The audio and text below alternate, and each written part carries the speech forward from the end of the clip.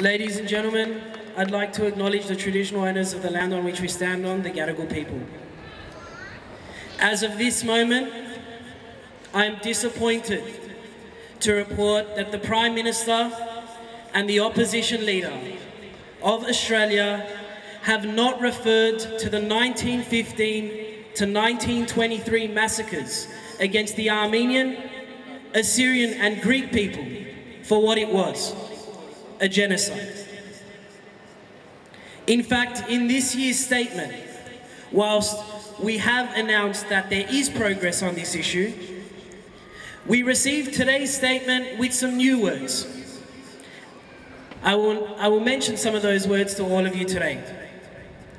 Massacres, expulsion, words that we've heard before in previous statements where there have been progress. Dispossession, deportations, death, and a referral to the Ottoman Empire. He even called it one of the greatest crimes in modern history. Let me repeat that again.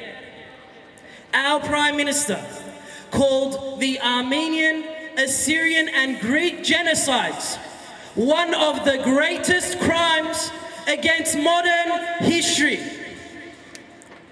Mr. Prime Minister,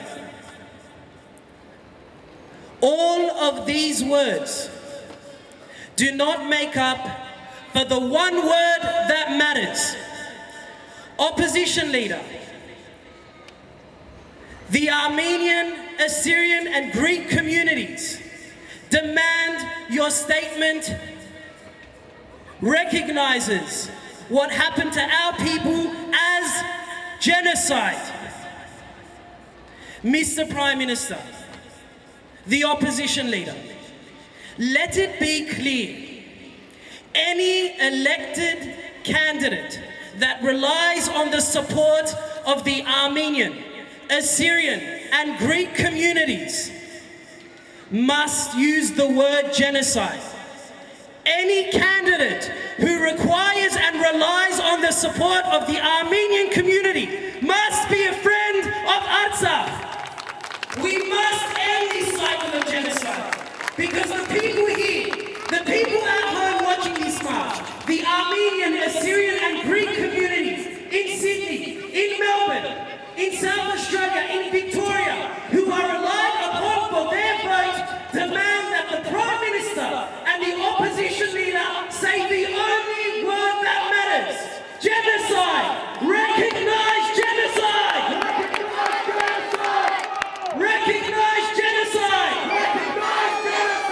Recognize genocide! Recognize genocide! I want to also mention that over the years it is our unanimous, united support, our three communities, the Armenian, Assyrian and Greek communities, the Joint Justice Initiative that we've established, the Joint Justice Initiative which has culminated in the signatories of 40 federal parliamentarians. These protests that we hold together, that show and demand from the Prime Minister that he must use this word, genocide. There is progress on this issue. My call to each and every one of you, do not stop now. We will not relent and we will ensure that the word genocide is used in any elected parliamentarian and Prime Minister's statement going forward. Thank you very much.